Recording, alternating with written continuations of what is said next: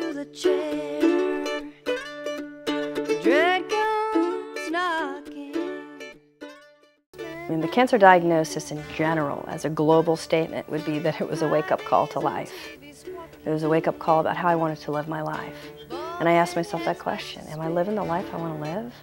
And the answer was no. Tragedy happens every day. Come October, I found a lump in my breast and up high in my chest. And I knew it wasn't right. I knew it was something different.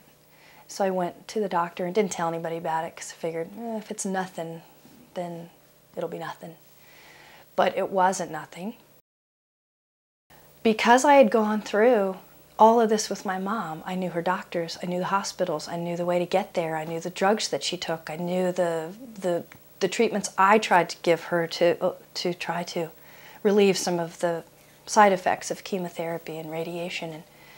And all of a sudden, I was in the exact same place. So I went to the house that we had bought in North Carolina, and I went to my mother's doctors, and I went and sat in those same chairs.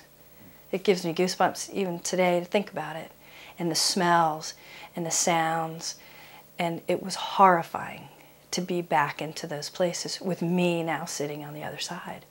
And I realized, as compassionate as I tried to be with her, I had no idea what she was going through.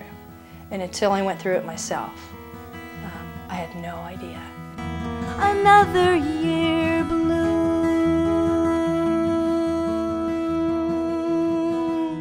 So I went to Duke University Hospital to get scanned and find out what was going on, and I knew it wasn't good. And I had metastatic advanced breast cancer in my bones, in my spine, in my hips, in a lymph node in my chest. And here we go again. So I received high-dose chemotherapy with a stem cell rescue. Some people call it a bone marrow transplant. I was going through some heavy chemotherapy because some breast cancers, especially in younger women, are very resistant to the chemotherapy drugs. So they wanted to make sure that these particular lesions and this particular cancer cells would respond to conventional treatment, because higher doses of conventional treatment wouldn't be any better. They would just make me really unwell. So I came down here, I was pretty weak and bald-headed, and I burnt my head, blisters on my head from being on the beach. But Charlie and I spent a week in the little cottage getting ready to submit to this program. I came home from Duke, and it was after my first year checkup, and I had all the CAT scans, chest x-rays, blood work, everything that they can look at, and it was clean.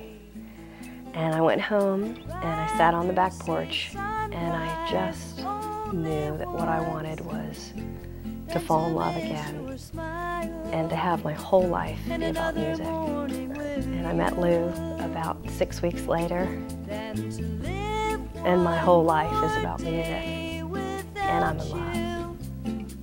I'd rather love you 5 minutes than never at all. I'd rather love you. The way the song 5 Minutes came about, I guess it happened years ago when Marcy was, we were sitting on the couch, and Marcy was telling me that that she wanted to give me an option to keep searching for somebody else, because she wasn't sure how long she was going to be on the planet, and but nobody knows those sort of things. And I told her that I'd rather love her 5 minutes than never, than never have that opportunity. I've had 2 surgeries. The first one was to remove my left breast where the original cancer was. And then after I was genetically tested and I found out that I had BRCA1 and BRCA2 gene mutations, that gave me the information I needed to then have the other breast removed and a total hysterectomy. And I did that all at the same time. And my other sister, who has BRCA2, we had our surgeries together at Duke. So she had her hysterectomy and I had my surgeries. We had a little party. I think it was the moment when I first saw my chest. You know, cancer is, the experience of cancer has so much loss in it. And I lost my role in my community. I lost the role in my family. I lost my freedom. I lost my health. I lost the sense that I was going to grow old and you know, have gray hair and be an old person. And I lost parts of my body, you know. And so when I first saw my chest, having lost one breast, I was surprised. It was just kind of like, oh, it's okay. It's okay. And when I realized it was okay, I wanted everybody to know it was okay, or that it can be okay, that you can find a way inside of the loss of a body part or whatever, that it's okay. And it was okay for me to learn how to ask for help, where I was always the helper and the caregiver. I needed help and I needed care. I'm self-conscious about it a lot, you know, there's no denying that. But most of the time I forget about it. And then when I do get self-conscious, I do remember that I look very athletic. So people have asked me, you know, are you a marathon runner? And I say yes. Because I ran a marathon. And then one day, on this very stage, I stepped off the stage, and this woman, she said, "Oh, honey, you are the sexiest flat-chested woman I've ever seen." And I said, "Thank you." And then I told her why.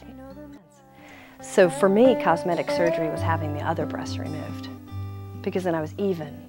It was more difficult being uneven than just being flat. And I know I always have the choice. My surgeon gave me the greatest gift. He said, give yourself a few years. Get rid of the cancer first. Let's just focus on the thing that's really important right now. And he said, you know, not that your breast is not important, but let's just focus on getting you well. And then you can always have reconstructive surgery later when you're done. And I would never have thought about that if he hadn't have suggested it. I thought, you got to do it all at once. I have to wake up and be complete and have that. And what I've come to understand is that even if I did have an implant or if I had any other kind of procedure that would give me a form of a breast, it was never going to be my breast. Sometimes little girls will come up to me and they'll say, what happened? And little babies will.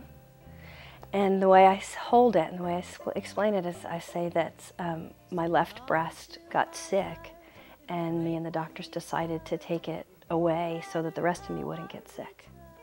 This little girl one time asked me when I was in a bathing suit, and I told her that. She said, oh. And she turned around to go jump in the pool, and she stopped and turned around and came back and she said, does that happen to all girls? And I said, no, honey, no. And she said, okay, you know. And I'd like to say, I would, if she was older, I would have said, just the lucky ones. I want them to take away some tools that will help them through the same journey or a similar journey of life-threatening illness. A sense that they have everything that they need right inside of them. They don't have to look anywhere outside. That